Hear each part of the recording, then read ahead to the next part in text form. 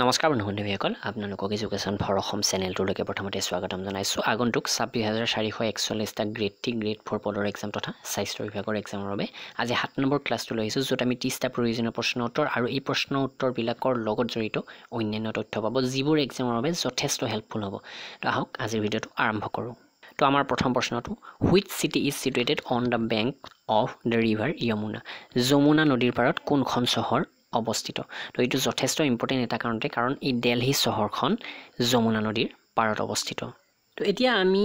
দিল্লী চহৰখন যেহেতু এই যমুনা নদীৰ পাৰত অৱস্থিত কেৱল দিল্লী চহৰ বুলি নহয় কলিকতাখন ক'ত অৱস্থিত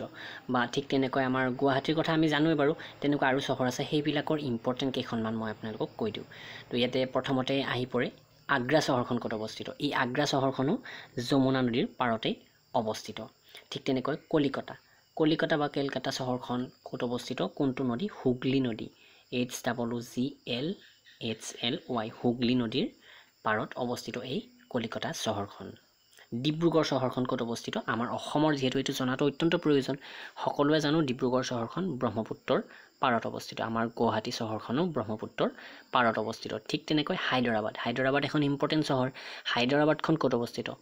মুচি নামৰ নৈখনৰ পাৰত অৱস্থিত তেনেকৈ আছে জবলপুৰ চহৰখন হৈছে নৰ্মদা নদীৰ পাৰত আৰু আটাইতকৈ ইম্পৰ্টেন্ট হৈ পৰে লক্ষ্ণৌ এই লক্ষ্ণৌ চহৰখন কোনটো নদীৰ পাৰত অৱস্থিত গোমতী নদীৰ পাৰত এই লক্ষ্ণৌ চহৰখন অৱস্থিত লাষ্ট আৰু এখন চহৰৰ কথা কওঁ পাটনা বিহাৰৰ ৰাজধানী পাটনা চহৰখন ক'ত অৱস্থিত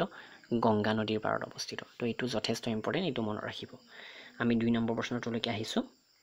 who is the chief justice of Telangana high court চাওক আমাৰ ভাৰতবৰ্ষৰ যিমানবিলাক হাইকোৰ্ট আছে সেই হাইকোৰ্টবিলাকৰ চিফ জাষ্টিচবিলাক সলনি হৈ থাকে আৰু তেনে ক্ষেত্ৰত আপোনালোকে যে এই যে মই ইয়াতে দিলোঁ তেলেংগানা হাইকোৰ্ট এই তেলেংগানা হাইকোৰ্টৰে জাষ্টিচগৰাকীৰ নাম কিয় মনত ৰাখিব তেনেকৈ চাবলৈকে গ'লে প্ৰায় 26-28টা হাইকোৰ্ট আছে গোটেইবিলাকৰ নাম মনত ৰখাটো জটিল কিন্তু তেনে ক্ষেত্ৰত কি হয় এই হাইকোৰ্টৰ চিফ জাষ্টিচবিলাক সলনি হৈ থাকে তো শেহতীয়াকৈ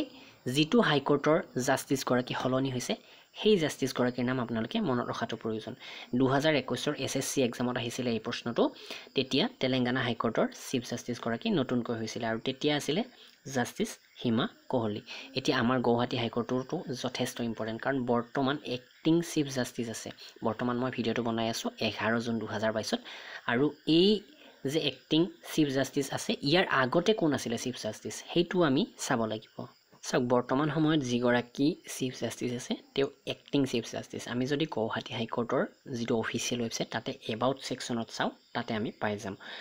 হনবল mister justice N Kotiswar Singh অৰ্থাৎ বৰ্তমান এক্টিং চিফ জাষ্টিচ কোন হৈ আছে mister justice N Kotiswar Singh আৰু অন্যান্য জাজবিলাকৰ নাম আছে তো সেইবিলাক এতিয়া ইমান ইম্পৰ্টেন্ট নহয় আগন্তুক দিনত আমি যিগৰাকী জাষ্টিচ হয় চিফ জাষ্টিচ হয়গৈ সেইটো আমি ভালদৰে চাই ল'ম আৰু ইয়াৰ লগে লগে গোটেই ভাৰতবৰ্ষৰ অৰ্থাৎ সুপ্ৰিম কোৰ্ট অফ ইণ্ডিয়াৰ চিফ জাষ্টিচ বৰ্তমান কোন সেইটো ইম্পৰ্টেন্ট তো বৰ্তমান যিগৰাকী আছে তেওঁ হৈছে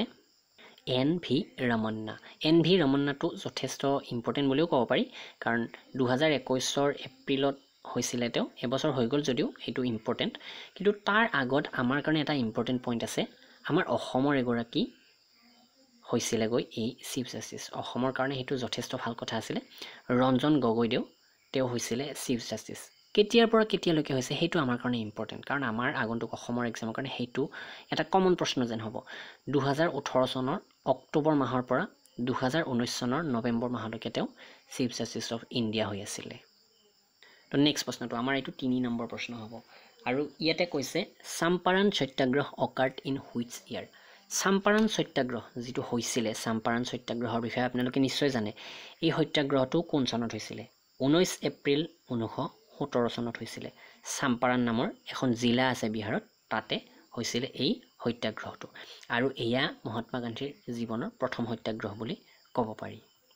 এই চাম্পাৰণ সত্যাগ্ৰহৰ লগত জড়িত কৈ প্ৰশ্নটো কেতিয়াবা এনেকৈ আহিব পাৰে যে মহাত্মা গান্ধী কেতিয়া চাম্পাৰণ জিলাত উপস্থিত হৈছিলে তো ইয়াতে আমি প্ৰশ্নটো ডাইৰেক্ট পালোঁ এপ্ৰিল 1917 এপ্ৰিল মাহত 1917 চনৰ এপ্ৰিল মাহত চাম্পাৰণ জিলা পাইছিলগৈ আৰু কোনে তেওঁক নিমন্ত্ৰণ দিছিলে যে এই ইণ্ডিগো কৃষকবিলাকৰ অৱস্থাটো চাই কিবা এটা যেন ব্যৱস্থা কৰি দিয়ে সেই ব্যক্তিগৰাকীৰ নাম যথেষ্ট ইম্পৰ্টেন্ট যিয়ে আমি হায়াৰ সেকেন্ডাৰীৰ কোনোবাটো ইয়াৰৰ কিতাপ এখনত আছিলে এই চম্পাৰণ সত্যাগ্ৰহৰ বিষয়ে ডিটেইল এটা পাঠ আছিলে সেই পাঠটো যদি আপোনালোকে ভালদৰে চাইছিলে এইখিনি কথা গম পাব ৰাজকুমাৰ শুক্লা নামৰ এগৰাকী ব্যক্তি যিয়ে মহাত্মা গান্ধীক লগ ধৰিছিলে আৰু বহুত ৰিকুৱেষ্ট কৰি তেওঁ চম্পাৰণলৈকে মাতি আনিছিলে মনত ৰাখিব ৰাজকুমাৰ শুক্লা আমাৰ 4 নম্বৰ প্ৰশ্নটো what is the scientific name of vitamin C vitamin সিৰ scientific নেমটো অৰ্থাৎ বৈজ্ঞানিক নামটো কি তো এইটো আমি এনেকৈ ক'ব পাৰোঁ এই ৰাসায়নিক নাম বুলি ক'ব পাৰোঁ এসকৰ্বিক এচিড হৈছে ভিটামিন সিৰ বৈজ্ঞানিক নাম বা ৰাসায়নিক নাম প্ৰশ্নটোত আছে ভিটামিন সিৰ কথা আমি বাকিকেইটা ভিটামিনৰ সাইন্টিফিক নেমৰ বিষয়ে জনাটো প্ৰয়োজন ভিটামিন বিৰ বহুকেইটা ভাগ আছে আমি গোটেইকেইটা নাচাওঁ ইম্পৰ্টেণ্ট দুই এটা চাম প্ৰথমতে চালোঁ আমি ভিটামিন সিৰ বৈজ্ঞানিক নাম বা ৰাসায়নিক নাম যেটো হৈছে এসকৰ্বিক এচিড ভিটামিন ডিৰ যেটো ৰাসায়নিক নাম হেতু কি ক্যালচিফেৰল তেনেকৈ ভাগ আছে কিছুমান কোলিক্যালচিফেৰল আৰ্গোক্যালচিফেৰল কিন্তু মেইনলি মনত ৰাখক ভিটামিন ডিৰ লগত জড়িত হৈ আছে ক্যালচিফেৰল নামটো আৰু ভিটামিন ইৰ লগত কোনটো নাম জড়িত হৈ আছে ইয়াৰ ৰাসায়নিক নাম টোকোফেৰল আৰু লাষ্ট এটা আছে ভিটামিন কে ভিটামিন এ বিৰ কথাও কৈ আছো বাৰু ভিটামিন কে যেটো হেতুৰ বৈজ্ঞানিক নাম হৈছে ফাইটোনাডিয়ন স্পেলিংটো অকণমান বেলেগ হয় ইয়াতে এতিয়া ৰৈছে ভিটামিন এৰ যেটো ৰাসায়নিক বা বৈজ্ঞানিক নাম হেতু হৈছে ৰেটিনল আৰু ভিটামিন বি আছে vitamin B 1 B2 B3 B5 B6 B7 B9 B12 এনেকৈ ভালে কেইটা আছে তাৰে ভিতৰত আপোনালোকে মেইনলি মনত ৰাখিব লাগিব এইকেইটা ভিটামিন বিৰ ৰাসায়নিক নাম কোনটো বুলি তলত বহু কেইটা থাকিব পাৰে যেনে থায়ামিনটো ভিটামিন B1 ৰ নাম ঠিক তেনেকৈ ভিটামিন B2 ৰ নামটো হৈছে ৰাইবোফ্লেভিন আকৌ ভিটামিন 3 আছে হেতুৰ নাম হৈছে নিয়াচিন ভিটামিন B6 হেতুৰ ৰাসায়নিক নামটো হৈছে বা বৈজ্ঞানিক নাম পাইৰোডক্সিন ভিটামিন B7 ৰ নাম হৈছে বায়োটিন আৰু এটা আছে যেটো হৈছে ভিটামিন B9 ইয়াৰ ৰাসায়নিক নামটো ফলিক এসিড কেতিয়াবা ডাইৰেক্টলিও থাকিব পাৰে যে ভিটামিন বিৰ এটা ৰাসায়নিক নাম বুলি ক'লে এই কেইটাৰ ভিতৰত যিকোনো এটা হ'ব তো আপোনালোকে এইখিনি পাৰিলে নোট কৰি ল'ব তো আমাৰ 5 নম্বৰ প্ৰশ্নটো গান্ধী সাগৰ dam is সিটুৱেটেড in Gandhi Sagar dam যেটো গান্ধী সাগৰৰ বান্ধ নদীবান্ধ এইটো ক'ত অৱস্থিত চম্বল নদীত অৱস্থিত যেটো আছে মধ্য প্ৰদেশৰ নিমাস ডিস্ট্ৰিক্টত আমি ইয়াৰ আগৰ সেশন এটাত বিশেষকৈ এই ধৰণৰ যিবোৰ নদীবান্ধ আছে সেইবিলাকৰ বিষয়ে আলোচনা কৰিছো আপোনালোকে সেই ভিডিঅটো চাই ল'ব যিবোৰ নদীবান্ধ আছে সেইবিলাকৰ তথ্যটো পাই যাব 6 নম্বৰটোলৈকে আহিছো what is the scientific name of potato আলুৰ বৈজ্ঞানিক নাম সোলেনাম টিউবাৰোসাম হৈছে আলুৰ বৈজ্ঞানিক নাম মাত্ৰ আলুৰ বৈজ্ঞানিক নাম জানিলেই নহব আপোনালোকে আৰু কেইটামান ইম্পৰ্টেন্ট বৈজ্ঞানিক নাম জানি লওক পাৰিলে আপোনালোকে আমাৰ ভিডিঅ'বিলাক চালে নোট বহি লৈ ল'ব কাৰণ ইয়াৰ লগত জড়িত যিখিনি তথ্য সেইখিনি নোট কৰি ল'ব পাৰিব মই এটা কাৰণতে নোট কৰিব কৈছো যদি মই ইয়াৰ PDF ফাইল দিও আপোনালোকে PDF ফাইলটো মোবাইলত সেভ কৰি ৰাখিব ম্যাক্সিমামে হেনুকা কৰিব কিছুমানে নিশ্চয় পঢ়িব হেতু বাৰু বহুত ভাল কথা যদি পঢ়িব পাৰে কিন্তু যদি নোট কৰি ললে আপোনালোকৰ হেতু পাৰ্মানেন্টলি মনত ৰৈ যাব যেটো বস্তু আপোনালোকে লিখি পঢ়ে হেতু বস্তুৰ যেটো স্মৃতিটো বেছি গহেৰা হৈ যায় আৰু ক'বলৈকে গলে তো এতিয়া পালো আমি পটেটো আলুৰ বৈজ্ঞানিক নাম আমাৰ আটাইতকৈ যেটো জানিবলগীয়া হেতু হৈছে মানুহৰ বৈজ্ঞানিক নামটো কি মানুহৰ বৈজ্ঞানিক নাম হৈছে হোমো সেপিয়েন্স ঠিক তেনেকৈ এটা আছে এটা সিংহৰ বৈজ্ঞানিক নামটো আহিব পাৰে পেন্থেৰা লিও হৈছে সিংহৰ বৈজ্ঞানিক নাম ঠিক তেনেকৈ আছে হাতীৰ বৈজ্ঞানিক নাম হৈছে এলেফাছ মেক্সিমাছ এতিয়া আলুৰটো চালো আমি এই দুটামান ফলৰ বিষয়ে চালো এপল অৰ্থাৎ আপেলৰ যেটো বৈজ্ঞানিক নাম হেতু হৈছে মেলাছ ডোমেষ্টিকা MALUSDOMESTICA মেলাছ ডোমেষ্টিকা তাৰ উপৰি আছে বানানা কলৰ বৈজ্ঞানিক নামটো জনাটো প্ৰয়োজন মুছা পাৰাডিচিয়াকা হৈছে ইয়াৰ বৈজ্ঞানিক নাম আৰু আমি যেটো সদায় খাও অৰ্থাৎ ভাত বা ধান ইয়াৰ বৈজ্ঞানিক নামটো জনাটো প্ৰয়োজন অৰাইজা সেটাইভা হৈছে ধানৰ বৈজ্ঞানিক নাম অৰাইজা স্পেলিংটো ORYZA আৰু SATIVA অৰাইজা সেটাইভা তেনেকৈ কয় স্পেলিংটো হয়তো বেলেগে অকণমান বেলেগ কৰিব পাৰে কিন্তু আপোনালোকে বস্তুটো ভালদৰে জানি ললেই হ'ল তো এতিয়া আমি 7 নম্বৰ প্ৰশ্নটোলৈকে আহিছো who is known as Napoleon of India ভাৰতবৰ্ষৰ নেপোলিয়ন বুলি কোৱা হৈছে কাক কোৱা হৈছে সমুদ্ৰগুপ্তক এতিয়া কথা হৈছে নেপোলিয়ন কোন নেপোলিয়নৰ বিষয়ে অকণমান আমি চাই লোৱাটো প্ৰয়োজন নেপোলিয়ন বনোপাৰ্ট আছিল ফ্ৰান্স নামৰ দেশখনৰ তাৰে মিলিটাৰীৰ প্ৰথমতে এগৰাকী সাধাৰণ সৈনিক আছিল তাৰ পৰা গৈ পলিটিক্যাল লিডাৰ হৈ পৰিছিল আৰু যথেষ্ট ডাঙৰ এটা ক্যাৰেক্টাৰ হয় তেওঁ ফ্ৰান্সৰ আজাকিউ নামৰ চহৰখনত তেওঁৰ জন্ম হৈছিল 1769 চনত আৰু মৃত্যু হৈছিল 1821 চনত এতিয়া এই সমুদ্ৰগুপ্তক নেপোলিয়ন অফ ইণ্ডিয়া বুলি কোৱা হৈছে সমুদ্ৰগুপ্ত কিন্তু নেপোলিয়নৰ বহু আগৰ কিন্তু আমাৰ বুৰঞ্জীবিদবিলাকে আখ্যা কিছুমান দিয়ে এইদৰে ধৰি লওক বিখ্যাত কিছুমান ব্যক্তিত্ব আছে ভাৰতৰ বাহিৰৰ তেনেকুৱাবিলাকক সেইবিলাকৰ নাম লৈ আমাৰ ভাৰতবৰ্ষৰ ব্যক্তিত্ববিলাকৰ নাম দিয়ে ঠিক তেনেকৈ আমাৰ অসমৰটো তেনেকুৱা কোৱা হৈছে তো এতিয়া এই সমুদ্ৰগুপ্তৰ যিটো ৰাজত্বকাল সেইটো কেতিয়াৰ সেইটো হৈছে 335 পৰা 375 খ্ৰীষ্টাব্দ ইয়াতে প্ৰথমতে আমি এই প্ৰশ্নটো পালো যে নেপোলিয়ন অফ ইণ্ডিয়া যদি এইদৰে কোৱা হয় তেনেহ'লে হ'ব সমুদ্ৰগুপ্ত কিন্তু যদি কয় নেপোলিয়ন অফ নৰ্থ ইণ্ডিয়া অৰ্থাৎ উত্তৰ ভাৰতৰ নেপোলিয়ন কাক বুলি কোৱা হৈছে তেনেহ'লে হ'ব ৰাজেন্দ্ৰ এক RAJENDR ৰাজেন্দ্ৰ এক যিয়ে শাসন কৰিছিলে 1014 পৰা 1044 লৈকে ঠিক তেনেকৈ আৰু এটা আছে নেপোলিয়ন অফ সাউথ ইণ্ডিয়া অৰ্থাৎ দক্ষিণ ভাৰতৰ যেটো দক্ষিণ এছিয়া বুলিও কোৱা হৈছে গংগাদেৱ আছিলে নেপোলিয়ন অফ সাউথ ইণ্ডিয়া বা তেও নেপোলিয়ন অফ সাউথ ইণ্ডিয়া বুলি কোৱা হৈছে তো ইয়াৰ পিছতে 8 নম্বৰটো লৈকে আহো হু প্ৰপ'জ সেল থিওৰি অৰ্থাৎ কোষৰ যি থিওৰি কোষৰ গঠনৰ ওপৰত সেই থিওৰি কোনে আগবঢ়াইছে মেথিয়াছ স্লেডিয়ন আৰু থিওডৰ সোৱান এওঁলোক দুজনে এই যিটো সেল থিওৰি হেতু প্ৰপ'জ কৰিছিলে 1839 চনত এই থিওৰিটো প্ৰথম প্ৰপ'জ কৰিছিলে এই থিওডৰ সোৱানে তাৰ লগে লগে মেথিয়াছ স্লেডিয়ন এওঁৰ নামটো ইম্পৰ্টেণ্ট কাৰণ তেওঁ এই থিওৰিটো প্ৰপ'জ কৰিছিলে তো নেক্সট প্ৰশ্নটো আমাৰ 9 নম্বৰ হ'ব India's position in the global hunger index 2022 বিভিন্ন ইনডেক্স আছে এই ইনডেক্সবিলাকত আমাৰ ভাৰতবৰ্ষৰ স্থান 2020ত কি ইয়াতে এই ইনডেক্সটোৰ কথা কৈছে গ্লোবেল হাংগাৰ ইনডেক্স অৰ্থাৎ ভোকাতুৰৰ ইনডেক্স যিখন আছে লিষ্ট যিখন আছে তাতে আমাৰ ভাৰতবৰ্ষ কিমান নম্বৰত পৰিছে 2020 নম্বৰত চাওক 107খন দেশৰ হিচাপ কৰা হৈছিল য'ত আমি 94 নম্বৰ স্থানত আছিল 94 যথেষ্ট বেয়া লগা কথা এইটো তো টপত আছে যিখিনি মানে ভোকাতুৰ নহয় তেনেকুৱা ধৰণৰ অৰ্থাৎ খাব পাইছে তেনেকুৱা বুলিয়ে ক'ব পাৰি 2020ত এই স্থানটো আছিলে 94 নম্বৰ 94 আৰু এই ৰেংকটো 2021 চনত হৈছে গৈ 101 যেতিয়া হৈছে 2001 হেৰিত 21ত তেতিয়া প্ৰথমতে আছিলে 94 যেটো 2020ত কিন্তু 2021ত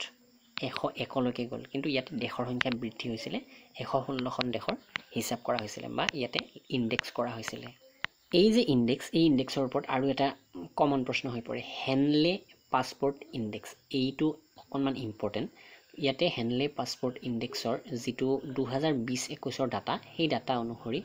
আমাৰ ভাৰতবৰ্ষই কি স্থান পাইছে হেতু আমি জানিলে হৈ যাব তো ইয়াতে আমাৰ ভাৰতবৰ্ষ 2020-21 2020ত 84 নম্বৰ অৰ্থাৎ 84 নম্বৰত আছিল আৰু 2021ত এটো গৈ 90 নম্বৰত আছে হেনলে পাছপোৰ্ট ইনডেক্সত আৰু এই হেনলে পাছপোৰ্ট ইনডেক্সত আটাইতকৈ টপত কোন আছে জাপান আটাইতকৈ টপত থাকে 2020-21 যি ক্ষেত্ৰত চালে আমি জাপানকে দেখো তাৰ উপৰি আৰু এখন দেশৰ নাম আছে সিংগাপুৰ এই দুখন দেশৰ যি পাছপোৰ্ট সেই পাছপোৰ্টে যি হেনলে নামৰ প্ৰতিষ্ঠানটো এই পাছপোৰ্টৰ ৰেংকিংটো কৰে তেওঁলোকে কোৱা মতে তেওঁলোকৰ পাছপোৰ্ট আটাইতকৈ শক্তিশালী তো এনেকুৱা আৰু এটা ইনডেক্সৰ কথা মই আপোনালোকক কওঁ গ্লোবেল পিস ইনডেক্স অৰ্থাৎ শান্তিৰ ক্ষেত্ৰত যি ইনডেক্স প্ৰকাশ কৰা হয় সেই ইনডেক্সত আমাৰ ভাৰতবৰ্ষৰ স্থান 2021 চনত কিমান হৈছে গৈ জানেনে 135 নম্বৰ ইয়াৰ আগতে অকনমান হেৰি ৰেংকটো কম আছিল বুলি কয় কম মানে এইটো ৰেংকটো অকনমান তলৰ ফালে আছিল বুলি কয় যেটো 141 আছিল 2020ত তো হেতু এতিয়া অকনমান আপগ্ৰেড হৈছে যেনিবা 135 নম্বৰ স্থানলৈকে আহিছে 2021ত এইবাৰ প্ৰশ্নটো when did Swami Vivekananda start the Ramakrishna mission স্বামী বিবেকানন্দই ৰামকৃষ্ণ মিছন কেতিয়া আৰম্ভ কৰিছিল 1897 চনত আৰম্ভ কৰিছিল স্বামী বিবেকানন্দৰ বিষয়ে অকনমান তথ্য আমি জানি লোৱাটো প্ৰয়োজন সাধাৰণতে এটা প্ৰশ্ন ৰিপিট হয় স্বামী বিবেকানন্দৰ ওপৰত আমাৰ অসমৰ এক্সামতো এইটো আপোনালোকে দেখিবলৈকে পাব পূৰ্ব প্ৰশ্ন চালে তেওঁৰ প্ৰকৃত নামটো কি আছিল নৰেন্দ্ৰনাথ দত্ত আছিল তেওঁৰ প্ৰকৃত নাম বা পূৰ্বৰ নাম আৰু তেওঁৰ জন্ম হৈছিল 1863 চনত জন্মৰ চনটো আহি যায় কলিকতা চহৰত তেওঁৰ জন্ম হৈছিল 1863 আৰু মৃত্যু হৈছিল 1902 চনত এওঁৰ ফুল নামটো বা যেটো আসল নাম হেতু হৈছে নৰেন্দ্ৰনাথ দত্ত আৰু আটাইতকৈ ইম্পৰ্টেন্ট পইণ্ট এটা আহি পৰে এও এখন মিটিঙত বৰ ডাঙৰ এখন মিটিঙত এটা ভাষণ দিছিল সেই মিটিংখনৰ বিষয়ে অকনমান জানিব লাগিব 1893 চনত এখন ডাঙৰ ৰিলিজিয়াছ মিটিং হৈছিল বুলি ক'ব পাৰি যিখন কোৱা হৈছে the parliament of the world religion in Chicago চহৰত হৈছিল পাৰ্লিয়ামেণ্ট অফ ৱৰ্ল্ড ৰিলিজিয়ন বুলি আৰু ইয়াতে তেওঁ ভাষণ দিছিলে 11 ছেপ্টেম্বৰ 1893 চনত এই প্ৰশ্নটো আহি যায় parliament of world religion in Chicago এই চিকাগোত হোৱা এই পাৰ্লিয়ামেণ্ট অফ ৱৰ্ল্ড ৰিলিজিয়নত স্বামী বিবেকানন্দই কেতিয়া ভাষণ দিছিলে 1893 চনত এইবাৰ প্ৰশ্নটো আমাৰ landlock countries in south America landlock country এইটো টাৰ্মটো অকণমান জানিবলগীয়া যিটো চাৰিওফালৰ পৰা দেশে আগুৰি আছে সাগৰ নাই এখন দেশৰ যদি সীমান্তত সাগৰ নাই তেনেহ'লে সেইখন লেণ্ডলক কাউন্ট্ৰি আৰু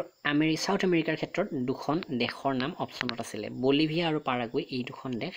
লেণ্ডলক কাউন্ট্ৰি সাউথ আমেৰিকাৰ আৰু আমাৰ যদি এছিয়াৰ ক্ষেত্ৰত চাওঁ আমি প্ৰথমতে দেখিবলৈ পাম ভূটানখন তাৰ পাছত আছে নেপাল এইবিলাক লেণ্ডলক কাউন্ট্ৰি বুলি কোৱা হৈছে কাৰণ ইহঁতৰ চাৰিসীমাত দেশ আছে অৰ্থাৎ স্থল আছে কিন্তু কি হৈছে সাগৰ নাই আমাৰ ভাৰতখন কিন্তু তেনেকুৱা নহয় কাৰণ আমাৰ ভাৰতবৰ্ষৰ প্ৰায় তিনি সাইডেই বুলি ক'ব পাৰি বা ম্যাক্সিমাম সাইডত সাগৰ আছে তো ইয়াতে যদি আমি ভূটানখন চাওঁ তেনেহ'লে ভূটানৰ সীমান্তত কি আছে চাইনা আৰু ইণ্ডিয়া কিন্তু কোনো সাগৰে চুই থকা নাই ভূটানক ঠিক তেনেকৈ নেপালখনো আমি যদি চাওঁ নেপালৰো চাৰিসীমাত দেশ আছে কিন্তু সাগৰ নহয় বা সাগৰ ইয়াতে নাই চীন আৰু ভাৰতবৰ্ষই নেপালৰ সীমান্ত এই সংলগ্ন হৈ আছে বা টাচ কৰি আছে এতিয়া এটা কমন প্ৰশ্ন আহি যায় যে গোটেই বিশ্বৰ ভিতৰত আটাইতকৈ ডাঙৰ লেণ্ডলক কাউন্ট্ৰিখন কোনখন লেণ্ডলক দেশখন কোনখন স্থলসীমাৰে আৱৰি থকা সেইখন হৈছে কাজাখাস্তানটো আপোনালোকে প্ৰশ্নত এইদৰে পালে আটাইতকৈ ডাঙৰ যিখন লেণ্ডলক কাউন্ট্ৰি সেইখন কি কাজাখাস্তান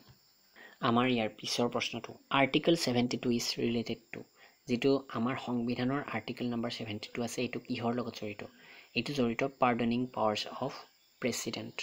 অৰ্থাৎ ৰাষ্ট্ৰপতিয়ে কোনো এগৰাকী ব্যক্তিক যাৰ শাস্তি হৈছে তেওঁক ক্ষমা কৰি দিব পাৰে তেওঁৰ তেনেকুৱা এটা বিশেষ পাৱাৰ আছে সেইটো এই আৰ্টিকল নম্বৰ 72 লগত জড়িত ইয়াৰ আগৰ এটা সেশনত আমাৰ সংবিধানত কিমানটা আৰ্টিকল আছে কিমানটা খণ্ড আছে সেইবিলাক আলোচনা কৰিছো সেইবিলাক আপোনালোকে চাই ল'ব প্লেলিষ্টত সকলোবিলাক ভিডিঅ'ৰ লিংক দিয়া হৈছে বৰ্তমান নেক্সট প্ৰশ্নটো the red pigment in onion due to the presence of এই যে পিয়াজত ৰঙা ৰং হয় কোনটো ৰঞ্জক পদাৰ্থৰ উপস্থিতিৰ বাবে হয় পিয়াজটো আমি ৰঙা দেখিছো ইয়াতে এটা ৰঞ্জক পদাৰ্থ থাকে সেই ৰঞ্জক পদাৰ্থটো কি সেইটোৰ নাম হৈছে এন্থোসায়ানিনছ সাইনিনছ হ'ব একচুয়ালি স্পেলিংটো এন্থোসায়ানিনছ এই ৰঞ্জক পদাৰ্থটোৰ বাবে পিয়াজবিলাক কি হয় ৰঙা ৰঙৰ হয় নেক্সট প্ৰশ্নটো আমাৰ Pamban island is situated in which state of India Pamban নামৰ এটা দ্বীপ আছে এই দ্বীপটো আমাৰ ভাৰতবৰ্ষৰ কোনখন ৰাজ্যত অৱস্থিত তামিলনাডুত অৱস্থিত এই পাম্বন নামৰ দ্বীপটো তো এতিয়া এই পাম্বন নামৰ দ্বীপটোৰ লগত জড়িত অকণমান তথ্য আছে কাৰণ এই দ্বীপটোৰ যেহেতু প্ৰশ্ন আহিছে এইটো আমাৰ ভাৰতবৰ্ষৰ দ্বিতীয় বৃহৎ দ্বীপ বুলি ক'ব পাৰো আৰু এই দ্বীপটোৰ অন্য এটি নাম আছে যেটো জনা যায় ৰামেশ্বৰম আইল্যান্ড বুলি অৰ্থাৎ ৰামেশ্বৰম দ্বীপ বুলি এই দ্বীপটোক জনা যায় এই দ্বীপটো ক'ত আছে শ্ৰীলংকা আৰু তামিলনাডুৰ মাজত আছে ৰাম হেতুৰ ওচৰে পাজৰে আছে এই দ্বীপটো নেক্সট প্ৰশ্নটো who is the chief vigilance commissioner of India আমাৰ ভাৰতবৰ্ষৰ চিফ ভিজিলেন্স কমিশনাৰ গৰাকী কোন বা আমি অসমীয়াত ক'লে মুখ্য সতৰ্কতা আয়ুক্ত গৰাকী কোন সঞ্জয় কোঠাৰী এটা কথা হৈছে এই যিখিনি প্ৰশ্ন উত্তৰ মই আপোনালোকক আগবঢ়াইছো এয়া 2021 এক্সামত অহা হয় তো এইটো ষ্টেটিক জিকে নহয় এইটো কাৰেণ্ট এফেয়াৰ প্ৰশ্ন আছিল 2021 সেই সময়ত এই এক্সামটো হোৱা সময়ত এছএছসি এক্সামৰ পৰা কালেক্ট কৰা হৈছে তেতিয়া সঞ্জয় কোঠাৰী আছিল কিন্তু বৰ্তমান জুন 2022ত কিন্তু Sanjay Kothari chief vigilance commissioner নহয় বৰ্তমান চিফ ভিজিলেন্স কমিশনাৰ গৰাকী হৈছে Suresh N Patel Suresh SURES Suresh N two এনেকৈ পেটেল তেওঁ হৈছে বৰ্তমান চিফ ভিজিলেন্স কমিশনাৰ ঠিক তেনেকৈ বৰ্তমান আমাৰ ভাৰতবৰ্ষৰ এনেকুৱা কেইগৰাকীমান মুখ্য ব্যক্তিৰ নাম আয়ুক্তৰ নাম জনাটো প্ৰয়োজন ইয়াৰ আগতে আমি চিফ ইলেকশ্যন কমিশনাৰৰ বিষয়ে চালো আটাইতকৈ ইম্পৰ্টেণ্ট হৈ পৰে তেনেকুৱা এগৰাকী এনেকুৱা পদৰ ব্যক্তি তেওঁ হৈছে এটৰ্নি জেনেৰেল বৰ্তমান এটৰ্নি জেনেৰেল গৰাকী কোন কে বেণুগোপাল হৈছে বৰ্তমান এটৰ্নি জেনেৰেল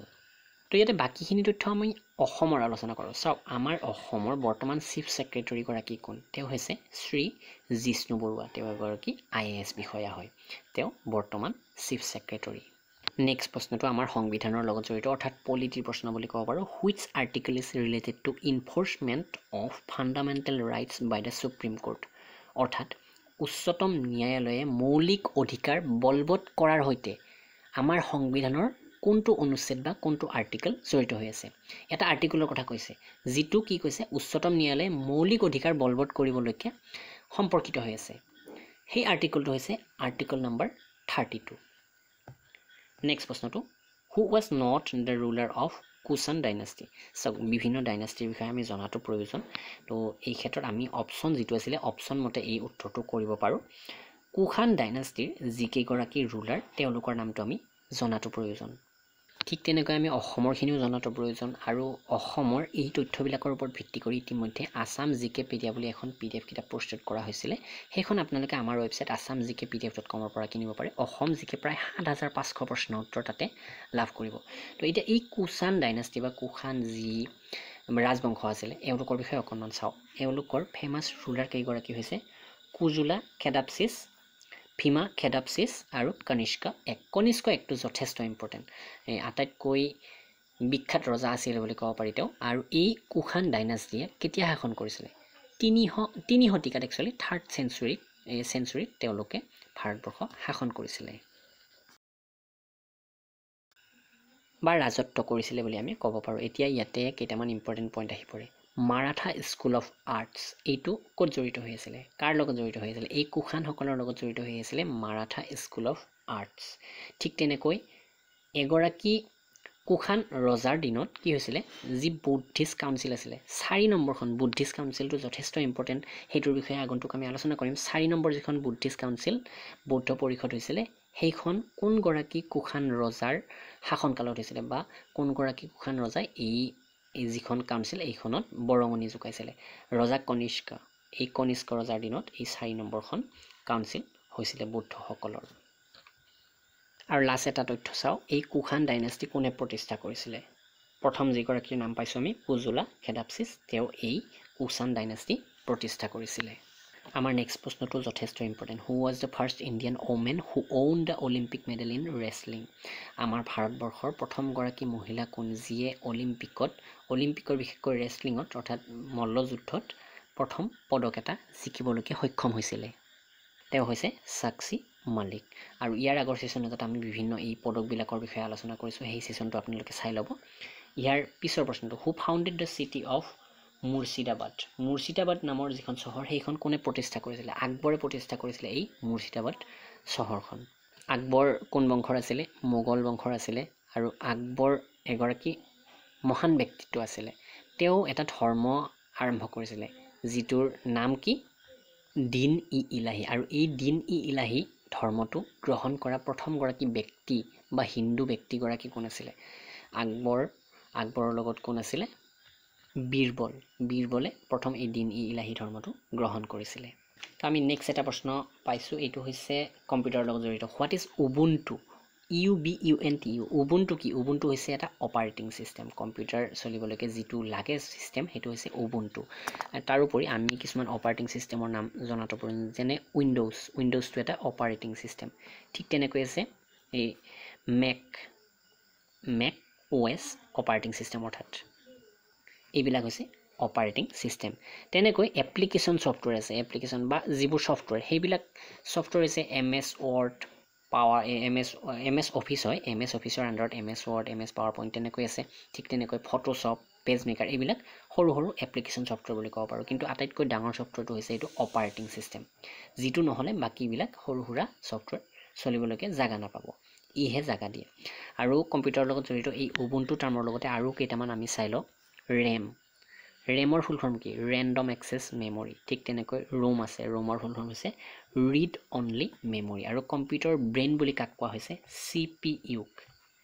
CPUৰ ফুল ফৰ্ম হৈছে চেন্ট্ৰেল প্ৰচেছিং ইউনিট নেক্সট প্ৰশ্নটো who won the bronze medal in weight lifting in Sydney Olympic 2000 Sydney নামৰ ঠাইখনত 2000 চনৰ অলিম্পিক অনুষ্ঠিত হৈছিল আৰু তাতে ভাৰোত্তোলন যিটো ৱেইট লিফটিং বুলি ইংৰাজীত কোৱা হৈছে ভাৰোত্তোলন নামৰ খেলটোত এটা ব্ৰঞ্জৰ পদক জিকিছিলে আমাৰ ভাৰতবৰ্ষৰ এগৰাকী মহিলাই তেওঁ হৈছে কৰ্ণম মালেশ্বৰী এই ব্ৰঞ্জৰ পদকটো জিকিছিলে 2000 চনৰ সিডনী অলিম্পিকত আৰু লাষ্ট অলিম্পিকত আমাৰ অসমৰ পৰা এগৰাকীয়ে পদক এটা জিকিছে সেইটো আপোনালোকে জনাব যিটো মই ইয়াৰ আগৰ সেশনত আলোচনা কৰিছো তো আমাৰ আজিৰ সেশনটোত এইখিনি প্ৰশ্ন উত্তৰ আছিল ইতিমধ্যে মই প্ৰায় 20টা প্ৰশ্ন উত্তৰ আপোনালোকলৈ আগবঢ়ালোঁ 30টা আগবঢ়াব নোৱাৰিলোঁ আজি তো নেক্সট সেশনৰ পৰা আপোনালোকে 30টা 40টা এনেকৈ বেছিকৈ পাব আৰু আপোনালোকক এটা কথা কওঁ যদি আপোনালোকে এনেকৈ ডিটেইল আলোচনা ভাল নাপায় জনাব কমেন্ট কৰি মই আকৌ কেৱল প্ৰশ্ন উত্তৰ তেনেকুৱাকৈ সেশনটো আগবঢ়াম কিন্তু প্ৰশ্ন উত্তৰকৈ আগবঢ়ালে এই কিছুমান সীমিত তথ্যতে শেষ হৈ যায় ক্লাছটো যদি আমি বিশদভাৱে বহলভাৱে আলোচনা কৰোঁ তেনেহ'লে বহু কথা আপোনালোকে শিকিবলৈকে পাব আৰু এইবিলাক কানেকশ্যন হয় এইটোৰ লগত সেইটো কানেকশ্যন হয় আপোনালোকৰ মনত থাকিব তো নিশ্চয় ভিডিঅ'টো লাইক কৰিব ধন্যবাদ